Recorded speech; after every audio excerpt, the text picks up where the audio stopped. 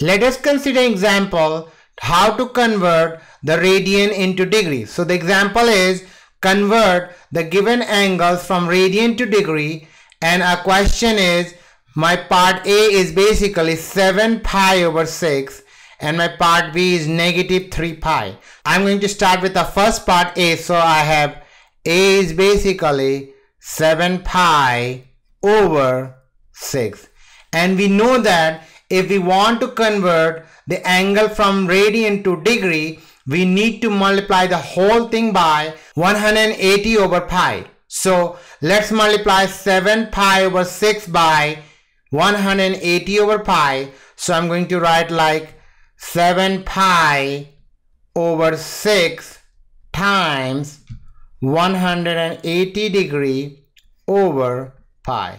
Now as you can see, I can cancel this pi out, so this pi will be cancelled out, and if I do that, I have 7 over 6 left with the first term times 180 degree over 1.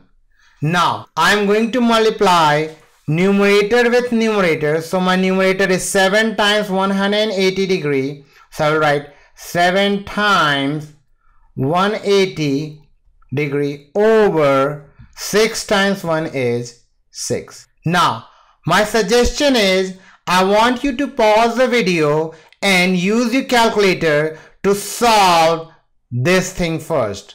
So basically what I'm suggesting you to multiply the numerator, which is 7 times 180, and then divide by 6. So pause the video and multiply that. So if we multiply 7 times 180, I will get 1260 degree over 6.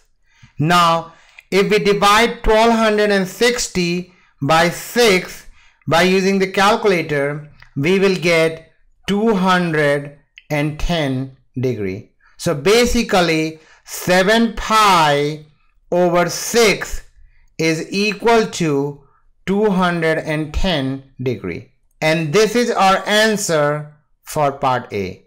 Now let's try part B. So part B is my angle is negative 3 pi.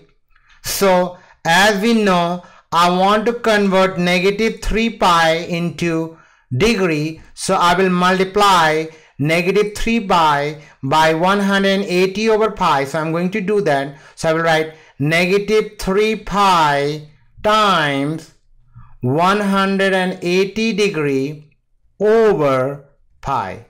Now as we know, this negative 3 pi is basically negative 3 pi over 1. If you look closely, you can see I am multiplying numerator with numerator and denominator with denominator. So if I write and simplify, I will write negative 3 pi times 180 degree over 1 times pi is pi.